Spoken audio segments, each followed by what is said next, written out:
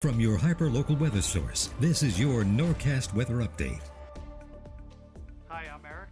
And I'm Kyle, and this forecast is brought to you by Rich Asset Management. We choose to be independent, so our clients know our advice is in their best interest and directly tied to their goals. Visit us at richassetmanagement.com.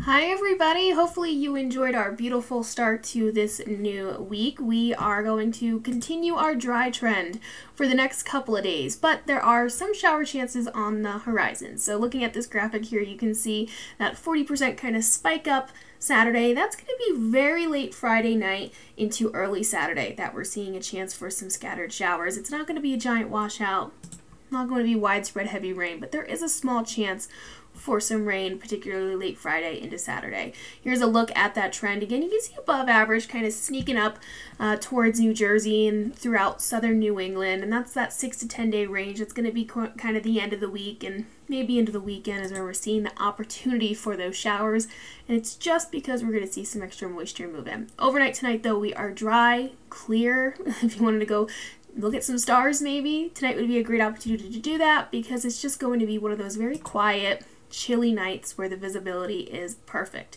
So not only are we seeing a chance for some rain towards the end of the week, but we're also going to be seeing a small chance, or a big chance, a good chance, a great chance for those temperatures to increase.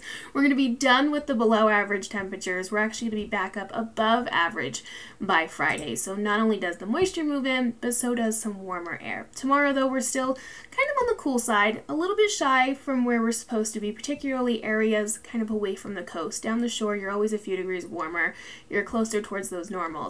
But overall, it'll be feeling very similar to what we experienced this afternoon with the sunshine and the clear skies. Temperatures 1-2 degrees different, but other than that, not a huge change on the way for tomorrow and even for your Wednesday. It's looking very kind of redundant. Thursday's when we notice a big change in the temperatures, something that you can actually feel. It's a noticeable difference when you get that about 4 to 5 degree temperature change. And then Friday will be feeling a lot different. You're going to see the extra, you're going to feel the extra moisture. You're going to see a couple extra clouds. And again, late Friday into Saturday, you might run into a little bit of some scattered rain. But other than that, a quiet 7 days on the way. I hope you guys enjoy the rest of your night. Sleep tight, stay safe. I will be checking in with you tomorrow afternoon.